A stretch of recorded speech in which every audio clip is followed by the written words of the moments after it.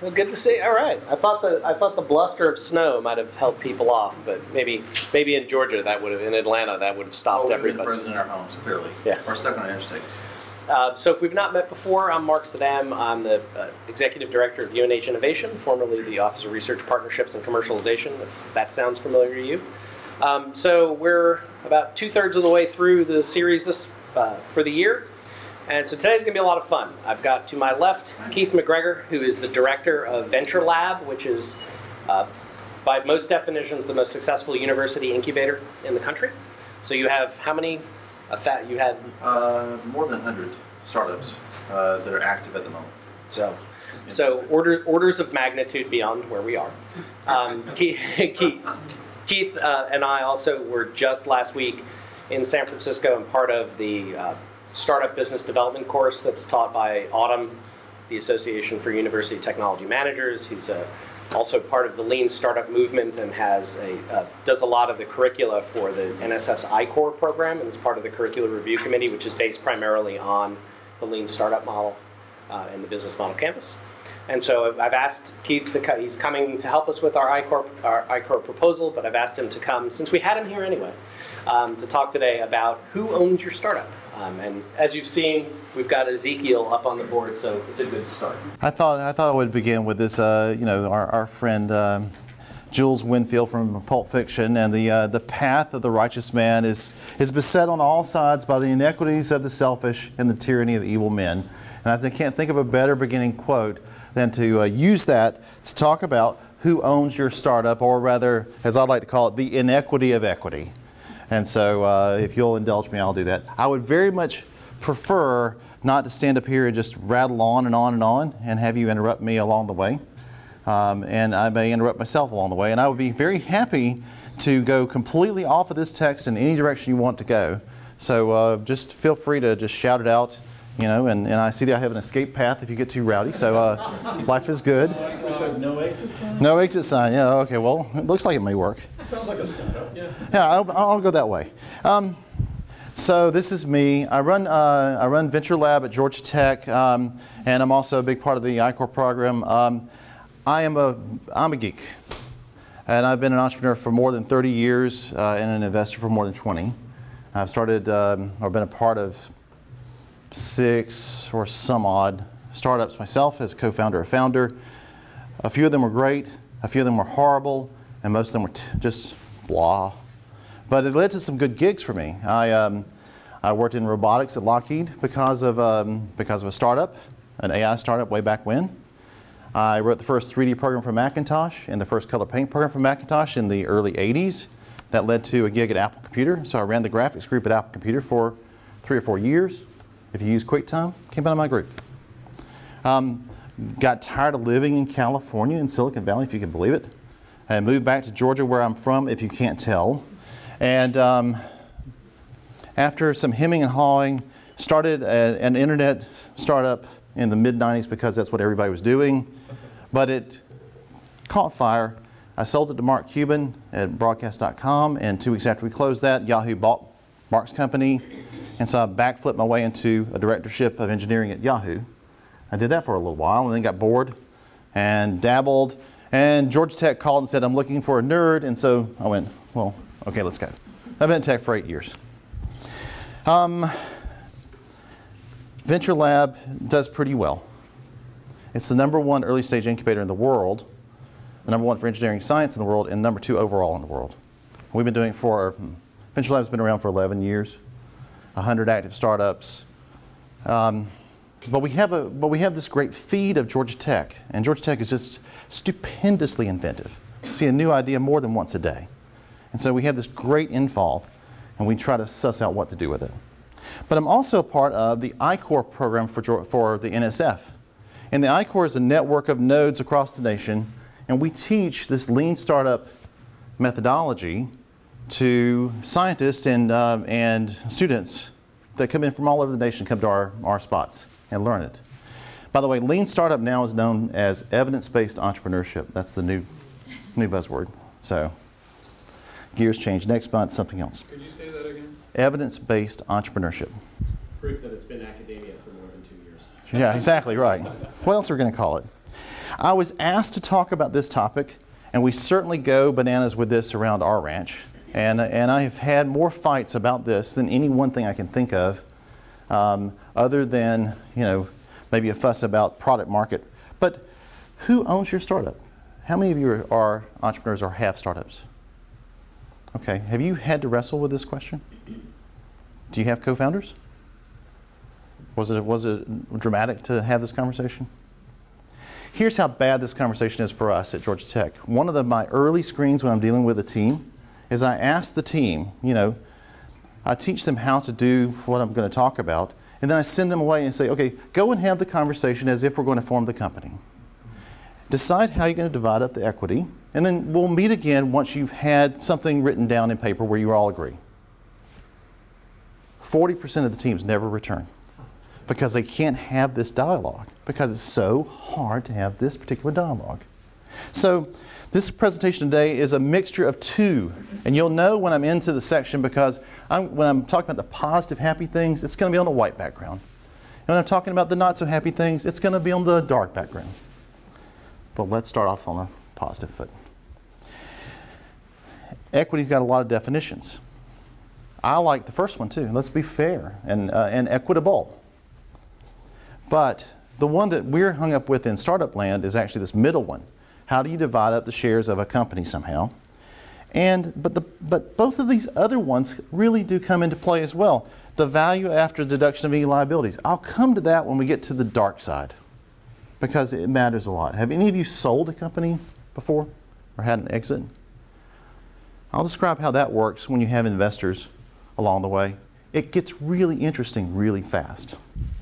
But we're in happy land. So here's you, and here's your startup, and there's somehow this nebulous thing that is 100% of something. I don't know what it is, but it's 100% of something, and there's several of you. And the question becomes, well, how do you divvy the pie? How do you cut it up in some way that everybody thinks is very fair? And so the first order of business is, well, what does it mean to divide up into this system? What's sort of the guiding principles that you would use? Well, the first one to keep in mind is that equity should be proportional to the risk that's being taken. So if you think about it from the people that you might have been involved with, or as you think about this just, you know, in an academic way, not everybody's going to be taking the same kind of risk. They're coming from different points of their lives. They have different goals, different responsibilities. And so they will want to, their assessment of the risk that they are taking will be different than your own assessment of the risk that they'll be taking. And that's what makes this conversation super hard, because no one really wants to talk openly and honestly about that. But that is an important aspect of it. So one of the things to think about here is to think about that first definition and about fairness. And it's not just fairness, but it's the perception that you are being fair that matters more than anything else. In fact, it matters so much that it matters more than having a big old chunk of the startup. Because if you can't get along, if somebody thinks you're cheating them somehow, it will lay dormant for a while, and then you will have the big founder fight, and then things are going to get messy. But let's build on it further, because supposedly you create a company and you want to be successful and you want to grow the company, and you're going to hire people to the company, and you might want to let them in on the game too. So a second observation here is that people in companies are generally hired in waves of hiring. It's not, you know, in the first year, it may be you and your co-founders, but coming into that second year, there will be those first employees, those key people. And you'll want to compensate them somehow, but you probably can't pay them what they're worth because you're probably still young. So you might want to defer some of that salary or compensate them with equity somehow. So founders, and then first employees, and then a second wave of hiring, maybe in the second or third year. As the company grows, you go through these sort of waves. And each hiring wave generally is a little bit larger than the last hiring wave. And you know you're in it when you think about the kinds of people you're hiring. So the technique that we have is we want to allocate the shares of ownership in a company in this kind of per wave idea. And the way to be fair about this is to suppose, I guess someone did some study, and I can't remember just who it was, but they looked at this sort of hiring phenomena from the time a company was founded until it was acquired.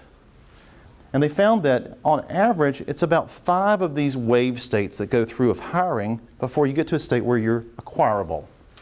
So let's plan for that, and let's account for that in the equity, fairness thing.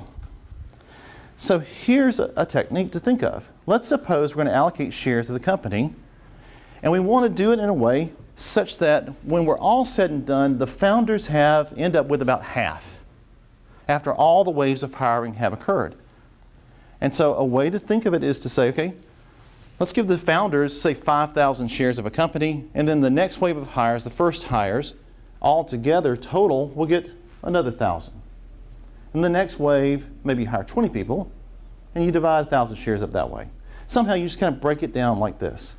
And so the percentage of ownership gets spread out in a very nice way because the people who are coming in later are taking less risk because the company's more solid. It's more stable theoretically. You can hire them. And so they should get less. And so maybe there are 1,000 total at this point, but it might be divided over 1,000 people. Who knows how you're growing? But think of this as sort of like the platform for fairness. And how would that work? So let's suppose we start on day 0 and you have 2 founders. And you say, you know what? I really can't decide how to do this. I'm not a big fan of 50-50. I kind of like 51-49 because you have to be able to decide. But let's just go with 50-50. So just split it down the middle. And so the 2 founders get the same number of shares. Great, that's year 1, year 0. Let's come to year 1. Suppose you're going to hire 4 new people. Well, under this principle, then you give each of them 250 shares. So here, the first wave, take 1,000 shares and divide them up. And remember, we had 5,000 shares the first time through, so the pie starts to look like this. There's still great control on the part of the founders. And you can imagine this going so on and so on. And this one technique seems to be a reasonable way of allocating shares. Your mileage may vary, but to do so with respect to the kind or the type of risk that someone's taking to join the company as it matures. And that's the way in which we advocate doing it at Georgia Tech. This is the way we avoid most of the fights. We don't avoid all the fights, but this way seems to work. So again, each one of the waves gets the same number of shares. And another thought here is that the founders maintain control throughout this process. And so it's only until you get to those very mature companies where the founders actually, in this state, go out of control. I'm coming to the dark side in a moment. Any questions about this part of it? Sure. You didn't mention anything about the resources, the effort, the work that the people put in. I'm coming to that. Oh, and the dark side. No, that's actually a light side. Remember, we're going to the dark side, friends, and it's pretty dark. But I'll address that one in just a second. Any other questions about this as a framework? Could you imagine doing this conversation? I mean, it kind of works. I mean, there's no great way to get into it, but it becomes very hard to say, what something's worth. And this at least gives you at least a methodology to go back to. Sure. But this assumes a fairly planned hiring sequence, right? Or, well, you can decide when your wave arrives. It could be a year from now. It could be 3 months from now. It could be 4 years from now if you're doing a medical device thing. And you're going through FDA approval. But it assumes something very important, which is, where were the investors? This is what organic growth looks like, where you don't have investors. You going to ask that? That was my question. The investors are on the dark side. Okay. And I can say that because I was an investor, so I'll tell you that. But anyway, is anybody in here an investor? No? You want to admit it? You are? Okay. Okay, let's talk. Or let's share some secrets in a second. Okay, the next slide is really important. You always vest the shares, even with the founders. Nobody gets everything on day 1. We have had this happen at Georgia Tech, where we create a startup is created, and everybody says, okay, it's 50-50, or generally it's 25-25-25-25, And then about 2 months later, one of the 25 percenters decides, I'm out of here. I'm doing nothing. Well, now we have a mess. Now we have a big divorce to go through. We've lived through that too. That's bad. So you always vest. Even if it's your founder, even if it's you, you should think of it as abstract from you somehow, out. And so you want to vest your shares over time. And the general principle is a year cliff for 25% and then 2% each month thereafter. I'll come back to this with respect to investors momentarily. Okay? I don't know what that means, if that's shares. So this means even though you own it, you don't have it yet. It's apart from you. In other words, your co-founder gets the right to buy it from you and whatever you agree on.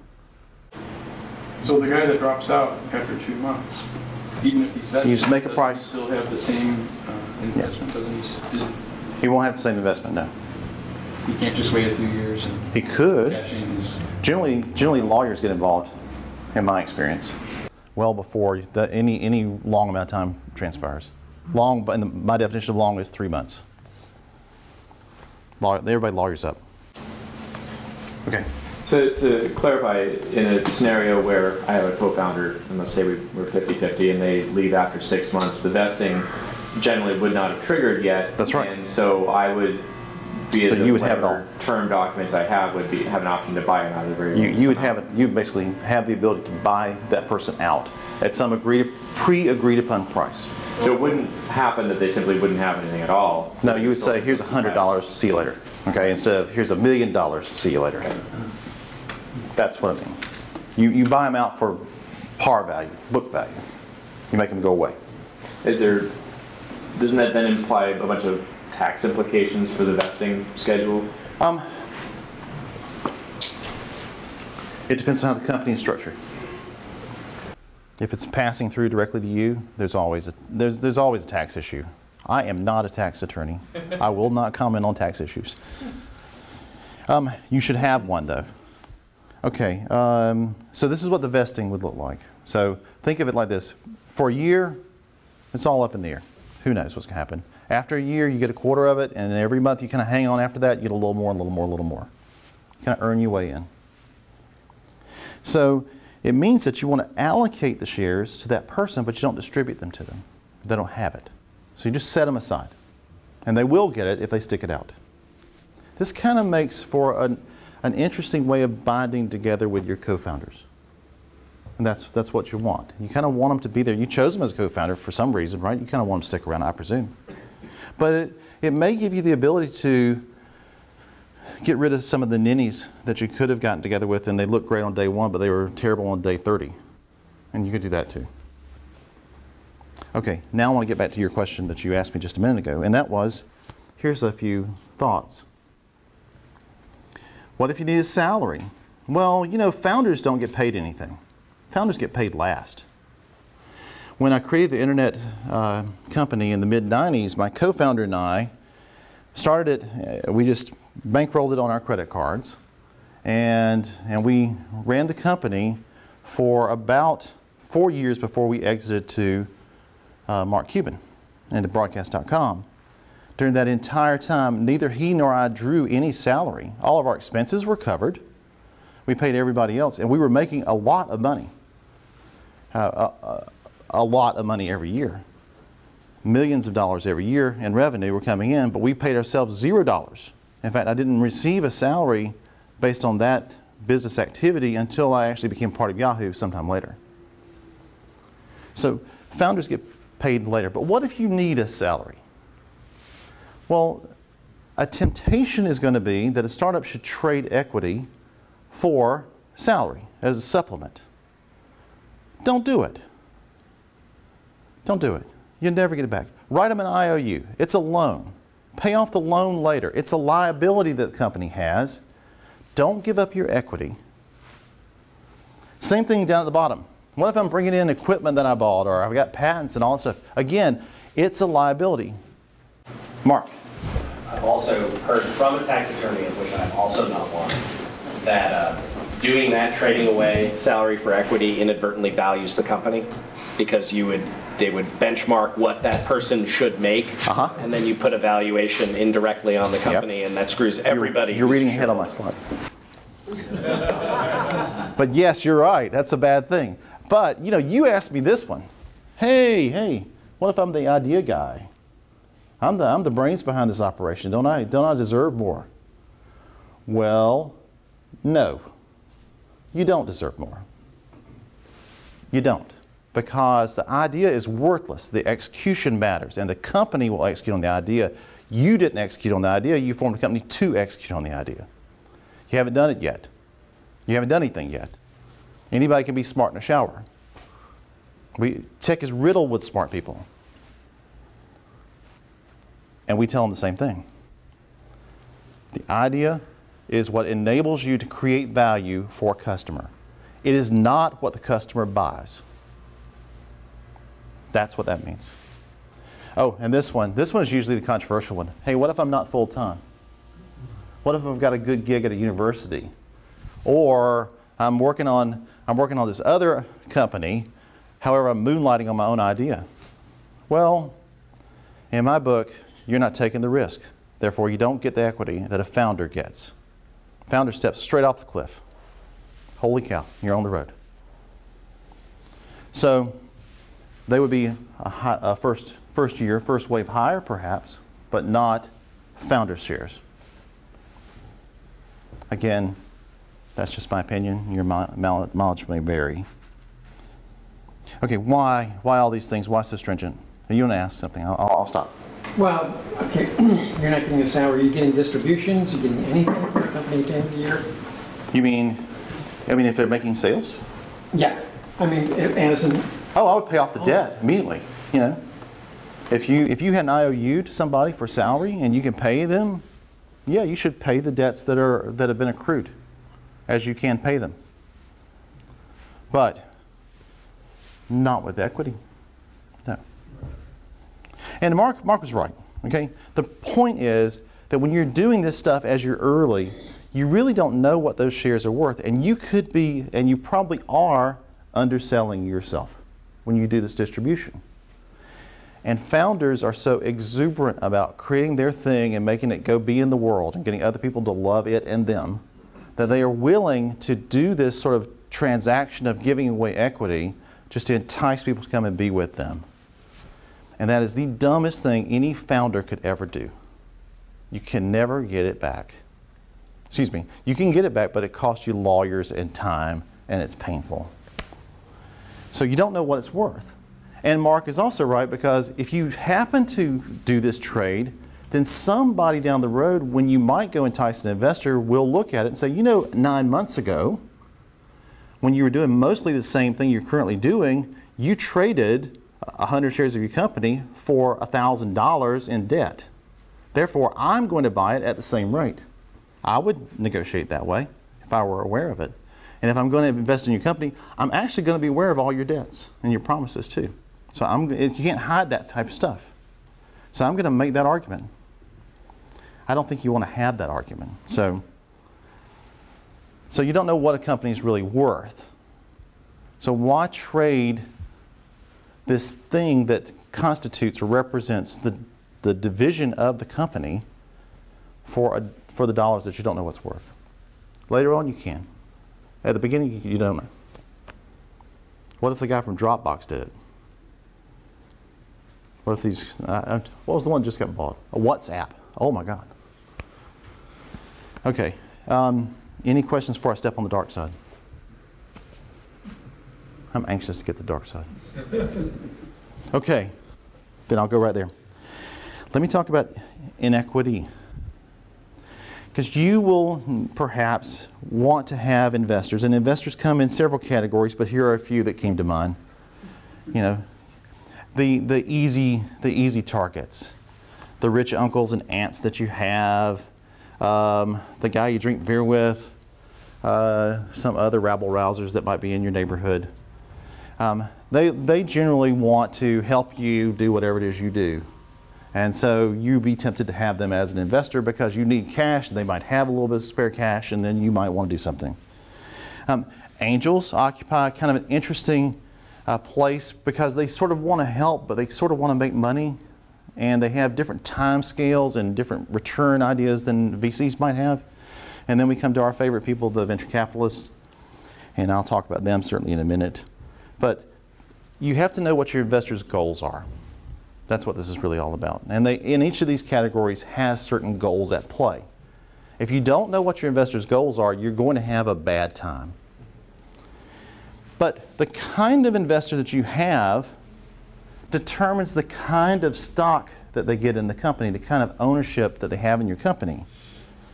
And so if you think about the original pool of stock as being kind of the common stuff, there's a class of investors, the venture capitalists and some sophisticated angels will request a different class of stock altogether, the preferred stock, and I will talk about that.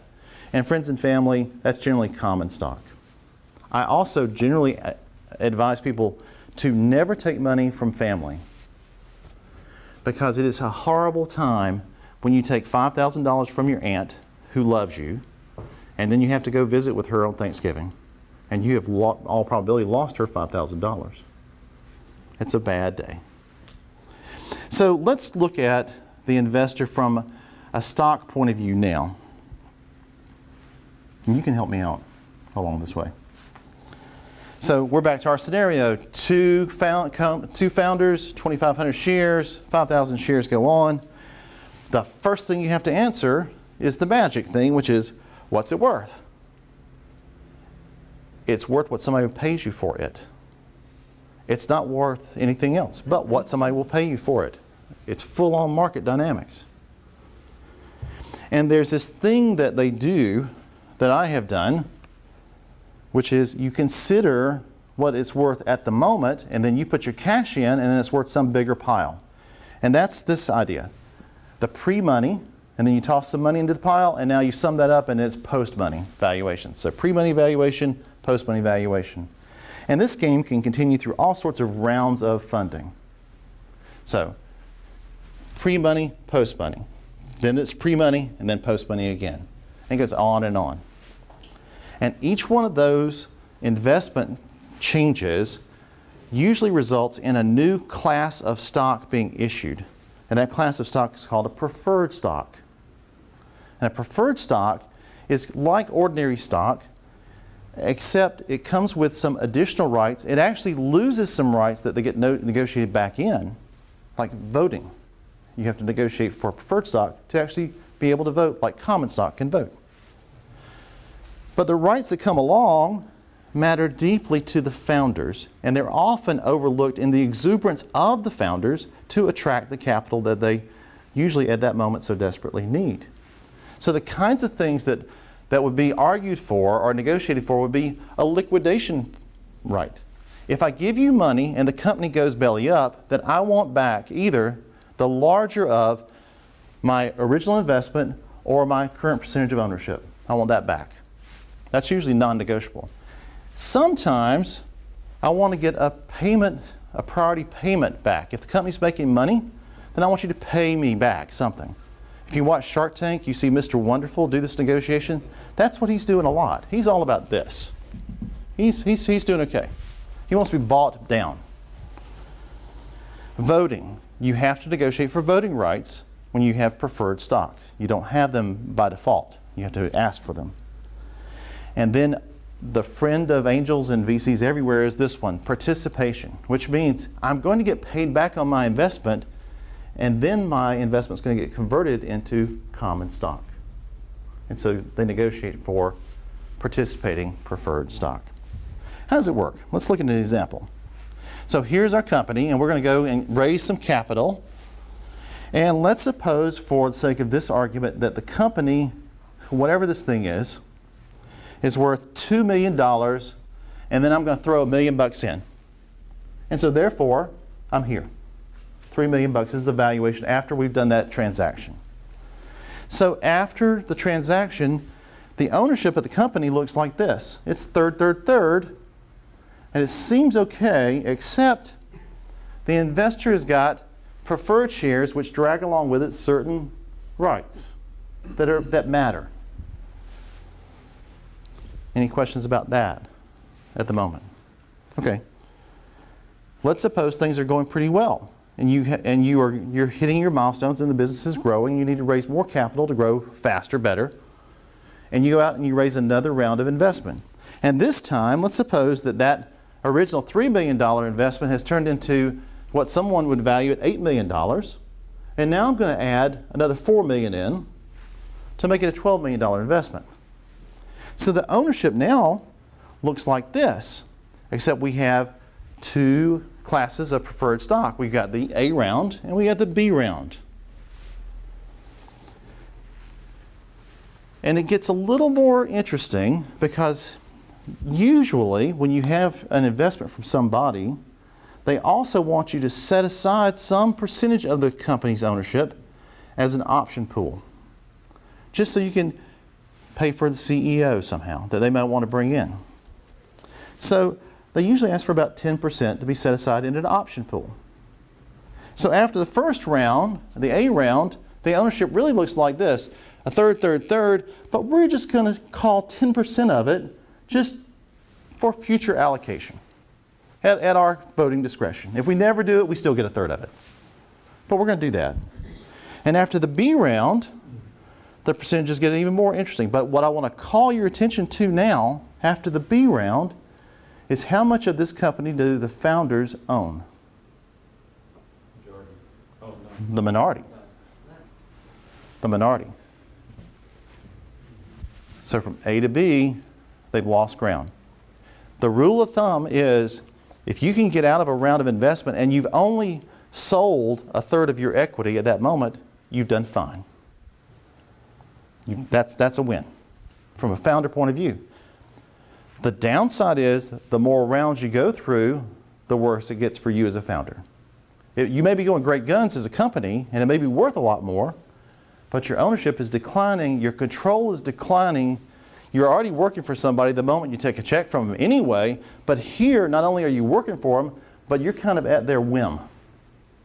And these two can get together and make life very, very hard for founders. And it happens all the time. But it gets worse. I told you it's the dark side. Let's suppose you've been running your company for a while and you owned all your shares and you went and you found an investor. Well, the investor is going to say, look, I'm going to put money in your company, but I don't want you to go anywhere. You're going to stick around for a while, right? Right, good. Let's do this. The way they do it is they say, well, I don't care that you already own the shares. I want you to revest, reverse vest your shares, typically for 3 years. So even though you own them, you agree as part of the process of negotiation, as part of the common terms of negotiation, frankly, that you will willfully give up ownership of those shares just to get that cash into the company. Well, guess what? That gives them now the right to buy you out if they think you're bad. Not only if you are bad, but if they think you're bad at the agreed upon price. Now it gets complicated. Oh, and by the way, all this stuff is participating preferred, which means they get paid back on their original investment, and then they get the ownership on top of it. And that's rough to learn when you're having a good day, like somebody wanting to buy your company. And sometimes they negotiate a payback that's not just 1 times the investment, but a multiple of their investment. And in fact, usually, the earlier you take the money, the more risky the company is, the more negotiation they make for a 2x or a 3x payback before they do the conversion. Let's do the math and see how it goes. So what's it worth? Here's our company, and we were dropping money into it before, and I think I said that this one put in $1 million, and that made the company worth $3 million, and this one put in $4 million, and that made the company worth $12 million. That's great. And let's suppose it executes for a year and somebody knocks on the door and says, okay, you know what? I just want to buy you. And I'm going to buy you for $30 million. Just buy the company. Buy this structure for $30 million. Sounds great. How much do the founders get? It is not 19% of $30 million, by the way. Why? Well, it's that darn preferred round thing that comes up to creep in. So we take the last round in and we say, okay, the last round was $4 million in. We're going to pay that back first. Mr. Wonderful shows up. We're going to pay it back. And then we're going to let you own some of the stock. Great. I'm going to take away, so that means this investor gets back $4 million and then he owns 33% of what's left over. Okay? Great. What about that first investor? Well, the first investor invested when it was risky, so he asked for 2 times. So what I want as an A-round investor is I want twice my payback, and then I want to own my 19%. So I want to get $2 million off the top, and then 19%. So if you do the math, it is not a $30 million exit before you start dividing this pie up. It's actually $24 million. And now the founders get 19% of 24 million, not 19% of 30 million. And it's still pretty fancy walking around change, but it's not 19% of 30 million. What would happen if this company, instead of selling for $30 million, sold for $20 million? Well, now we're getting somewhere. Because if we do the math the same way, except we start with 20 instead of 30, the founders now get about half of what they were going to get. Even though it looks like a better, I mean, 20 million sounds like a big deal, but if you work for 4 years and you get 20 million bucks back and you think you own more of it, this is kind of a shock in the system. So what I want to do now is tell you a true story. There was a group that got together, a group of friends, had an internet security play. 3 friends. Divided the company equally. Third. And they had another friend who was an angel investor. And the angel investor, they needed some cash. The angel investor said, all right, I'm going to give you 100 grand. What does that buy me? Negotiation happens, but this valuation occurred. 14% means the company was worth about $700 and some odd change $1,000 at the investment, at the angel's investment. And the angel's investment was very lightweight. It was just common stock, no big deal, not very sophisticated, just kind of like a rich uncle type of an investment. Here's 100 grand, let's all go make some money. And it actually started selling. And it was selling really well. It sold. It was starting to attract some pretty serious clients. Not only that, a CEO was hired, and the CEO went out and raised capital. The A round, the real round, was raised. And the CEO found a VC in the Boston area who decided to put in $8 million with a 2x preference for 36% of the company. This meant, if you do the math, that the company, at least on paper, was worth $22 million. Now that's great. Starting from nothing, going forward, looks pretty good. Angel investors worth that 100 grand has suddenly overnight, on paper at least, turned into almost $2 million. That ain't bad. But it got more interesting because they needed more cash. They were growing and expanding and hiring. Got to about 100 employees. Needed to raise some more capital to go and expand to overseas markets. Found another VC, raised an additional $13 million on a valuation of $44 million, and that was a less risky one because they were really going great guns, and so they jumped in. And so the angel investor was sitting on almost now $4 million. 100 grand turned into $4 million, and it took about 2.5 years. Oh my God, that's a great investment. If you could only get it out. Well, the day finally came when you could get it out, which means you were able to sell the company. But because of the way the economy worked during that time frame, this was around 2002, 2003. And if you recall that time, we were all suffering from the great slide off of the peak of the bubble. And it was kind of bouncing up and down, but it was pretty terrible. And so things started getting a little flat and weird. And the company needed to get out. Everybody wanted to get out of it and do something different. So they found somebody to buy the company. And they found somebody to buy the company for $30 million. And the CEO of the company called the angel investor and said, I got good news and bad news. And the angel said, well, what's the good news? Well, the company's going to get sold for $30 million. Great.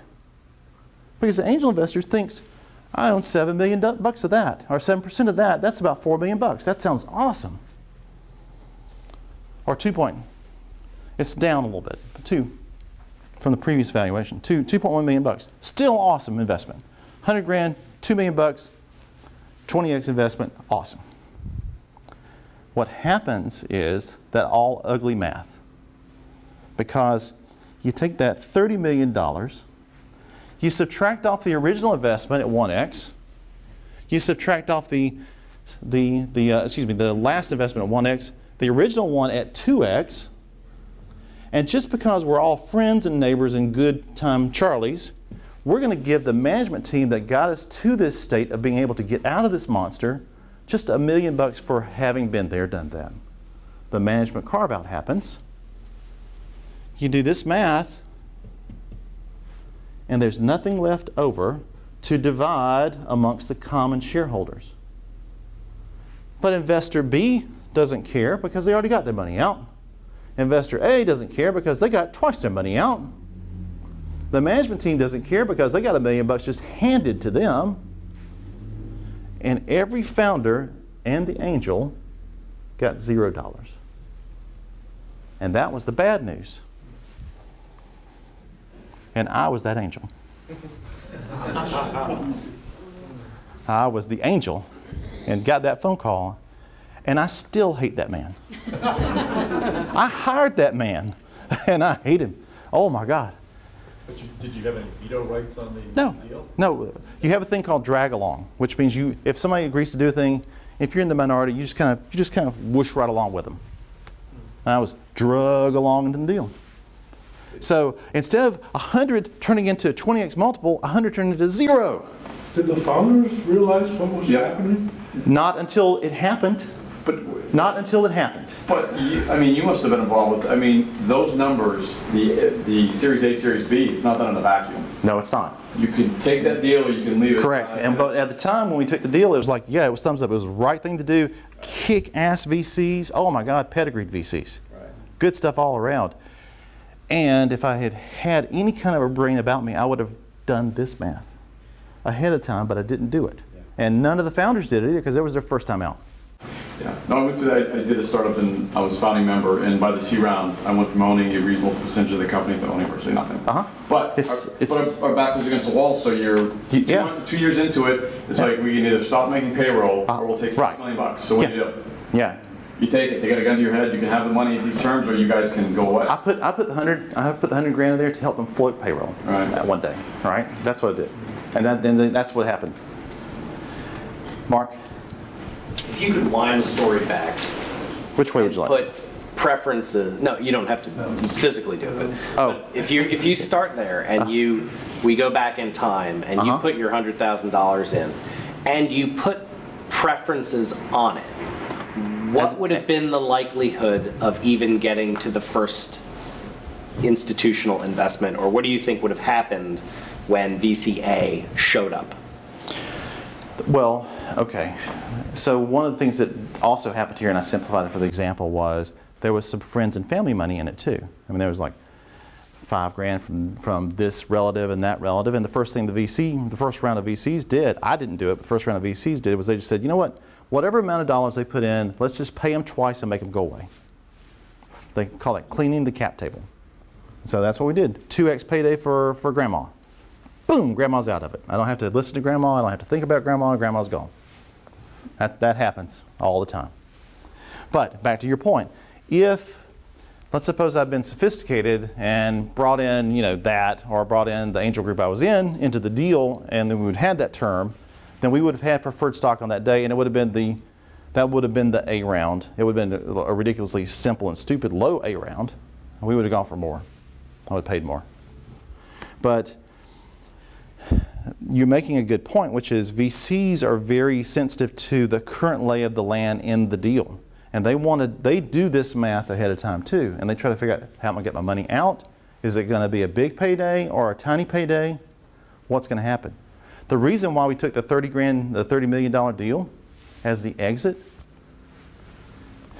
was that essentially, not the original one, but the second one in didn't want to put any more in, didn't want to put any more investment in.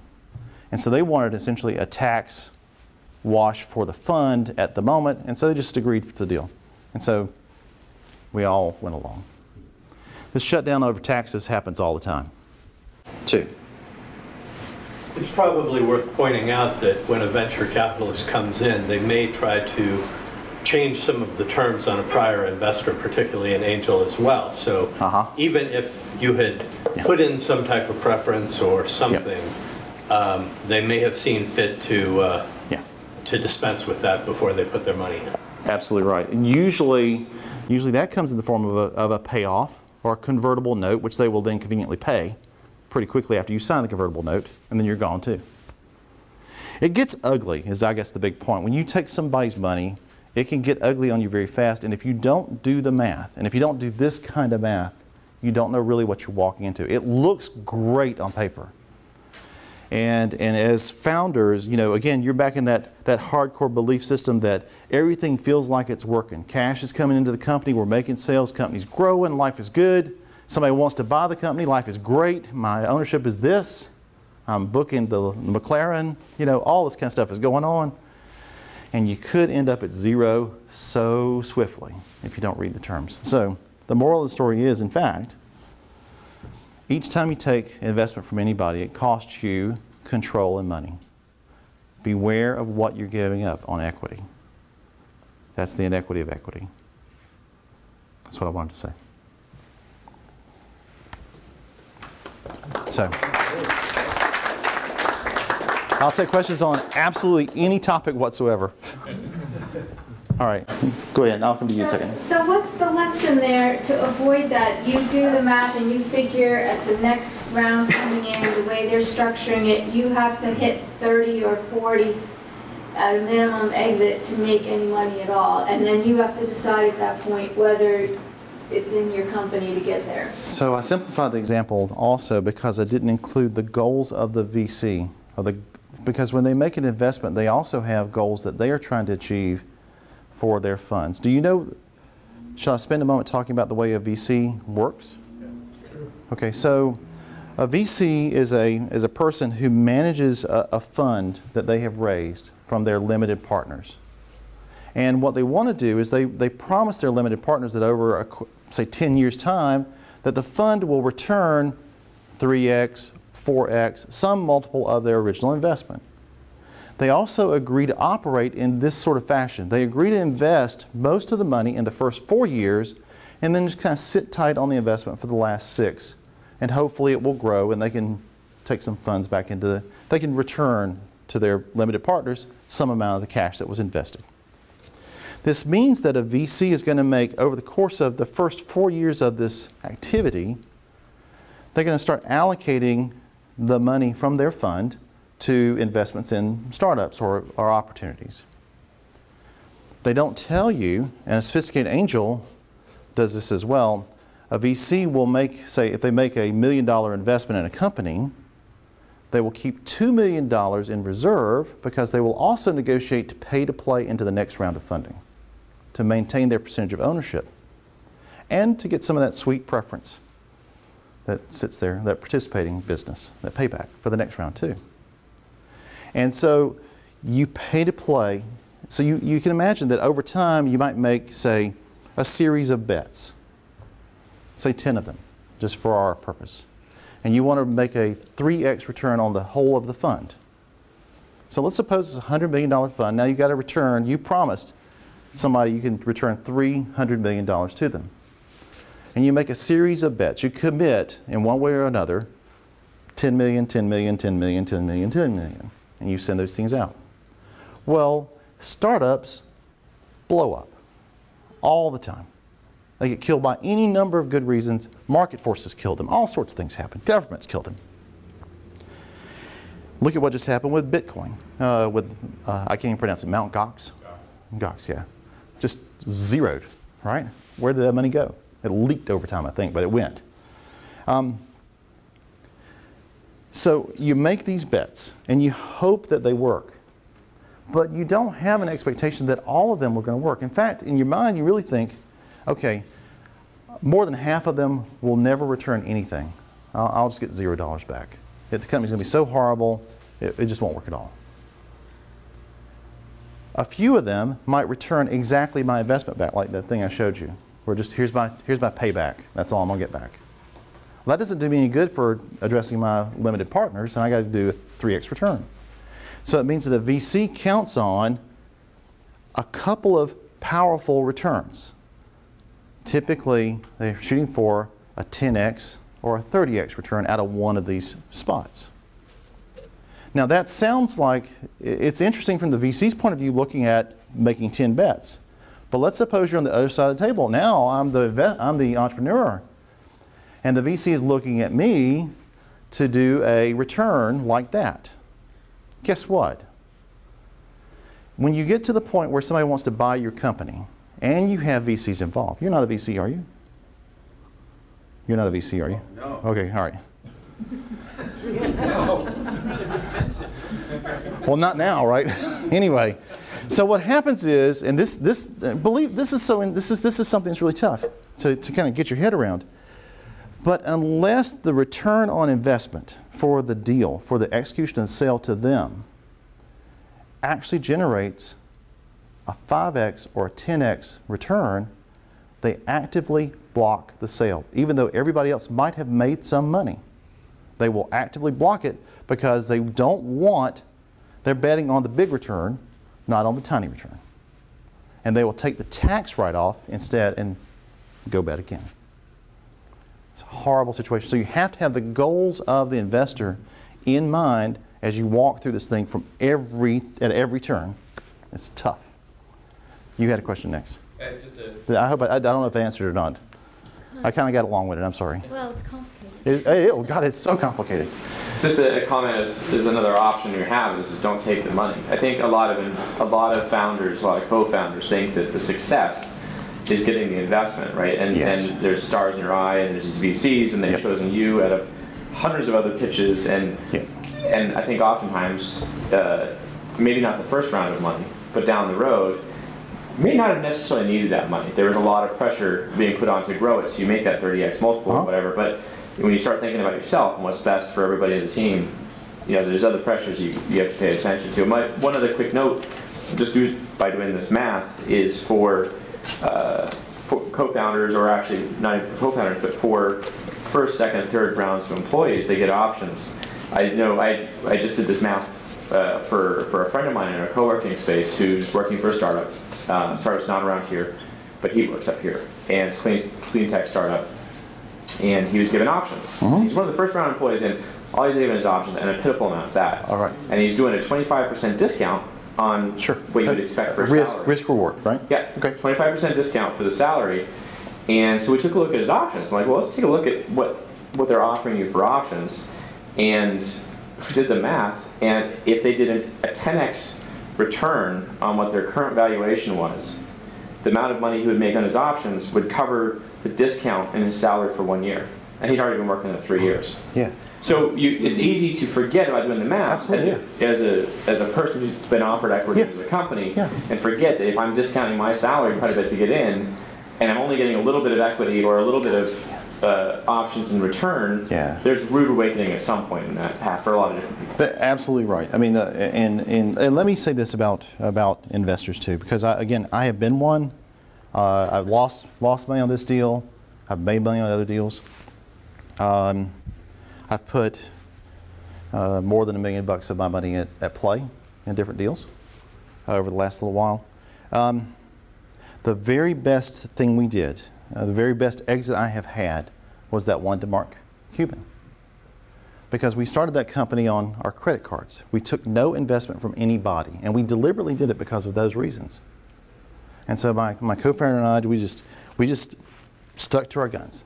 And if we had to go fly on an airplane, we paid that out of the receipts that we were getting from the sales. We grew the company organically. And so we got to, pretty substantial credit card debt, $30,000 credit card debt. But the moment we had any cash that came in, we would just pay off the credit card debt. It was great. We weren't getting salaries, we were just blowing it that way. We did the negotiation with Mark Cuban and his partner, Todd Wagner at broadcast.com. We walked into the negotiation and said our company's worth $100 million based on our sales. He said it's worth 25. We agreed to disagree when he got to 35, and then we walked away from him. And he cussed us all the way out the door. Because he is a gentleman on TV, but he is not a gentleman. And then about a month later, it was a long plane ride back from Dallas, by the way, to Atlanta. That's a really long ride. To leave that kind of money on the table is bad. Remember, we had no investors. We didn't have to do this math. We owned it, flat out owned it. Then we got a phone call about a month later. It was like, we're really kind of into you guys. Let's talk some more. And it got to be $45 million. And after a little more talking, it got to be $50 million, and we agreed on it. And so we signed a deal with him for $50 million off a credit card start. That was great. But we owned $50 million worth of restricted shares in broadcast.com as a public company. Fortunately, that was when the bubble started going. Double fortunately, that's when Yahoo bought Broadcast.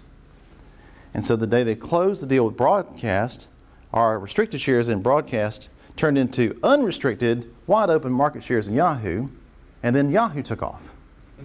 And so our sale to Cuban for $50 million turned into $400 million worth of Yahoo stock. And that was awesome. In fact, that was really, really awesome. That is a good day. And then the bubble burst. And because I was a director at Yahoo, and you can't just sell,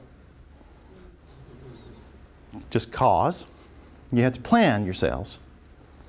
And my guy was calling me saying, you really ought to sell, this thing's going down. I went, well, we can talk about it, but it's just a temporary blip. It's going to go right back up.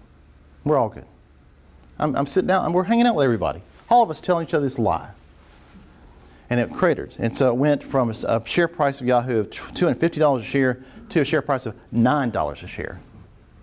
That's a humbling thing to look at your portfolio when it goes from credit card debt to, oh my God, to crash.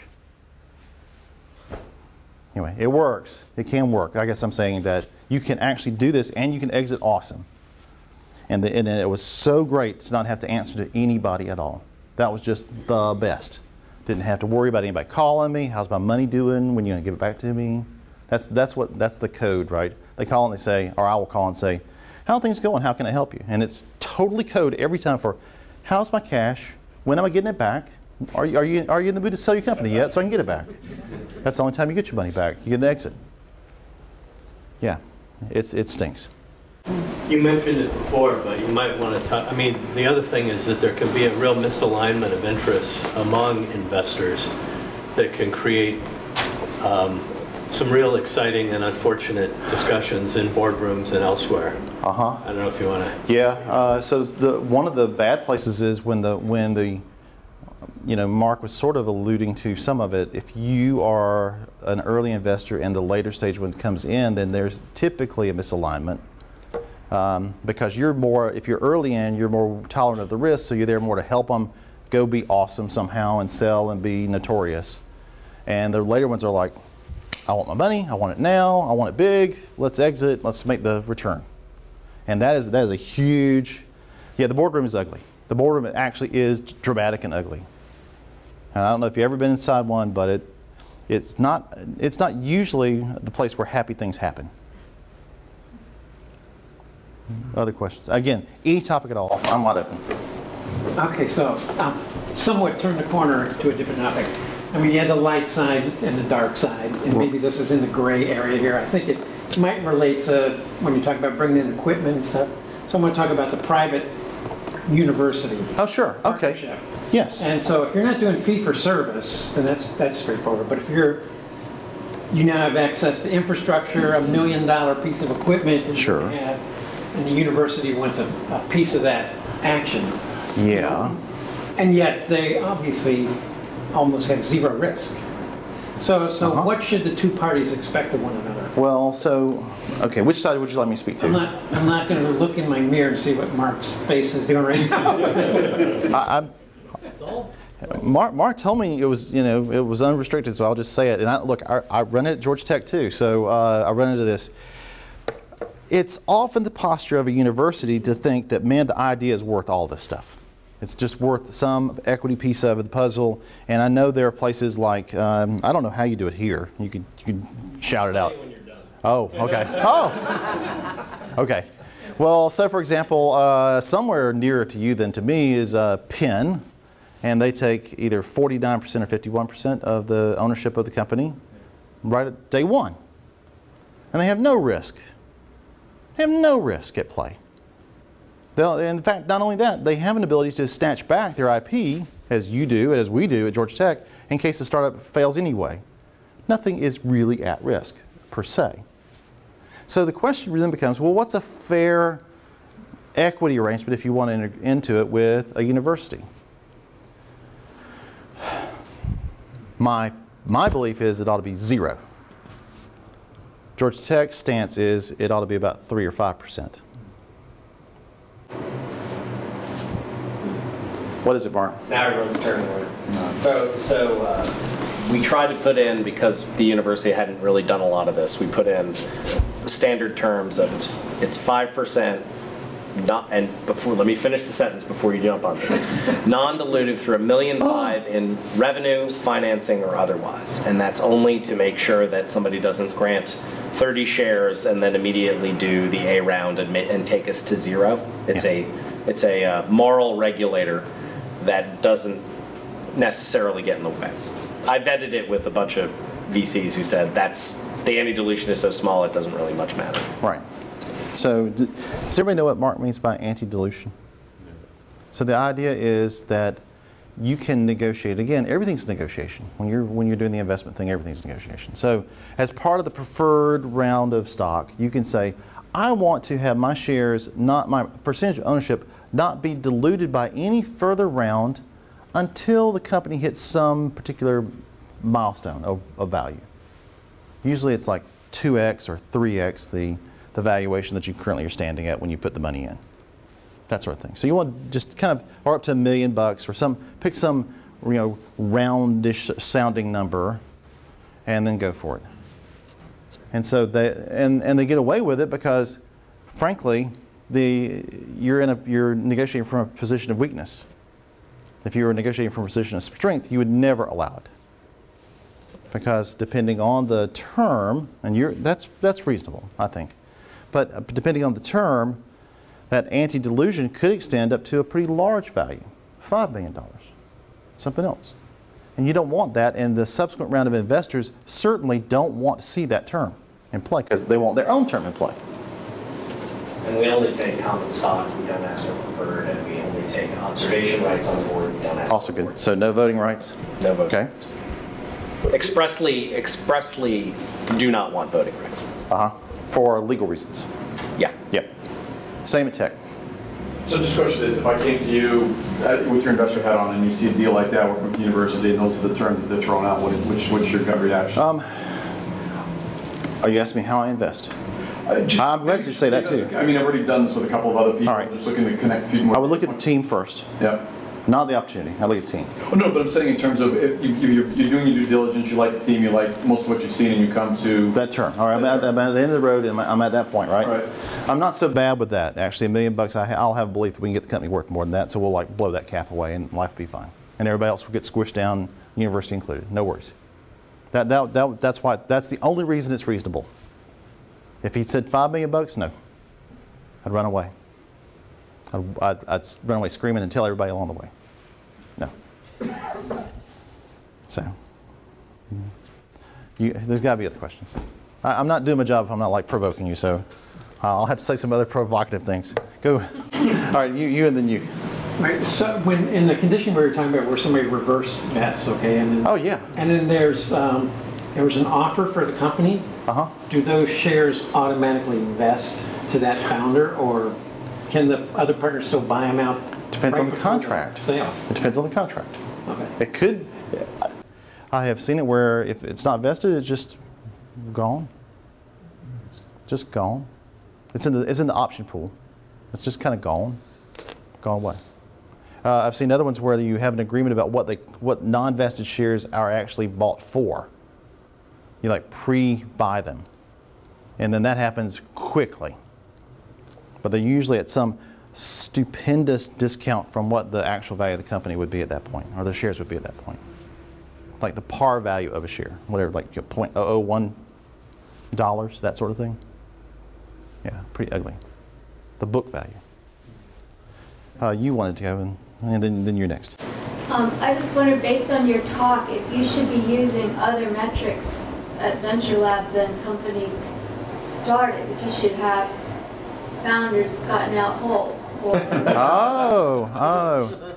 So I didn't talk about the other parts of Venture Lab because I'll be honest with you, I don't count investment necessarily. I mean, we all report on it because Autumn says it's a good thing to do, so we all like jabber about that sort of thing.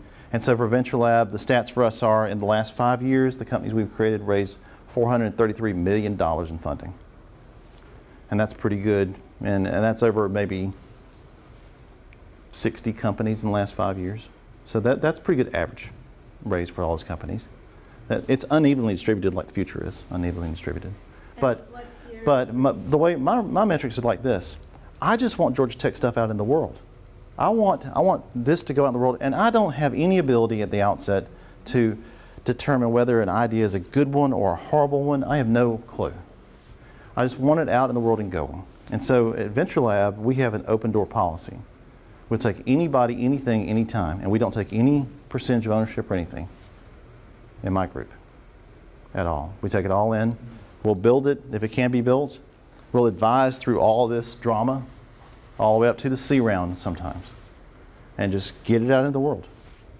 Because I just want all this great stuff that we do on our campus to go forward. And I'd like for our students who probably won't have the academic gig they think they're going to have when they get through their PhDs, I want them to be able to go and make a job and be an employer also. That's just being able to make your own job is so powerful. Such a cool thing. So that's what we focus on. So the metrics I actually use, I do the autumn reporting, which is how many inventions do you look at? 250 odd inventions. How many companies did you start? 20. But that's not really true. That's how many legal entities we formed. We have 100 active startups that are kind of on the way, either to cratering or to going somewhere. I'm more worried about how we do what we do than I am about somebody's spreadsheet someplace.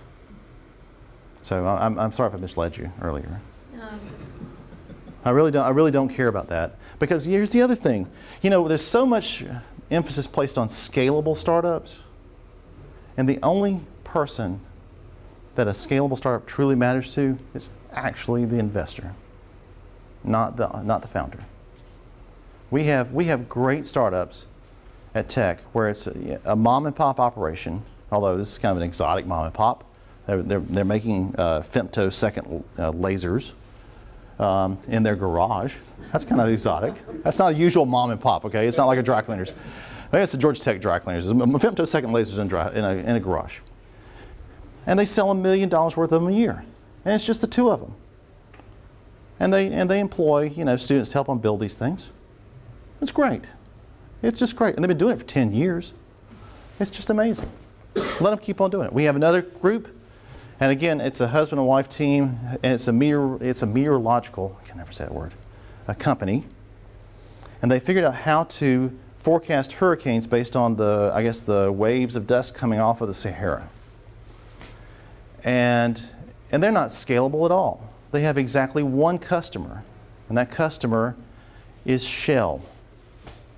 And they sell this information, this prediction information, to Shell because Shell wants to know when to evacuate the platforms in the Gulf, and they want to arbitrage oil prices based on the activity coming into the Gulf.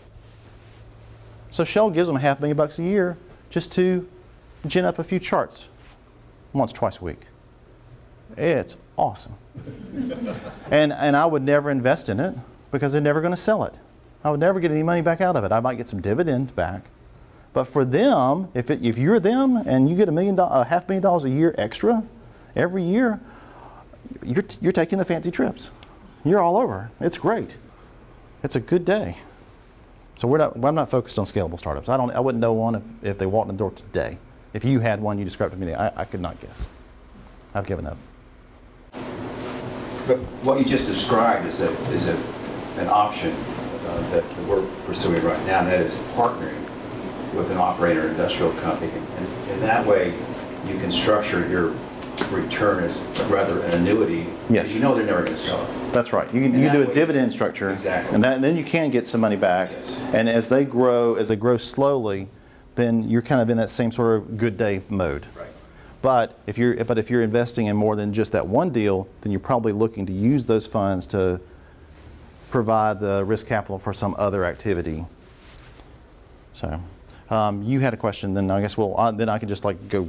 I could just sit here and blather in private. Just really quickly, as opposed to ownership in terms of getting your money back, can you speak a little bit to ownership in terms of control? Once you have that first investor in there, a lot of founders are at a loss because they're no longer in control of the destiny of their company. It's almost like the golden rule. Yeah, and so I guess I showed in the chart and did it deliberately that, if you can get away with that first round or any round and you only sell a third of whatever you have at offer out, then you kind of won the investment battle, because they try to battle you to like 40% or 45%, or they add conditions that say if you don't meet some milestone, well, then we get an option to buy a little more for this, we get a little more for it because it's still risky. You didn't make it. So it's riskier, so therefore it ought to be worth more. And so, but I want to say this over and over, and that is the moment you take a check from any soul, it doesn't matter who and it doesn't matter how much, you're working for them. And you need to know what their goal is in giving you that. If your goal is, your aunt and she just wants you to be good and do well, that's one thing. If you took money from me, then I would be looking to get paid back. And I would have in my mind, okay, I want 2 or 3x of what I gave you, and I want that in about a year and a half or 2. And I'd be pushing you to sell the company to give me that return. Okay. So we're standing in the way. I'm between you and beer, and I hate to be between anybody and beer. So thank you. All right.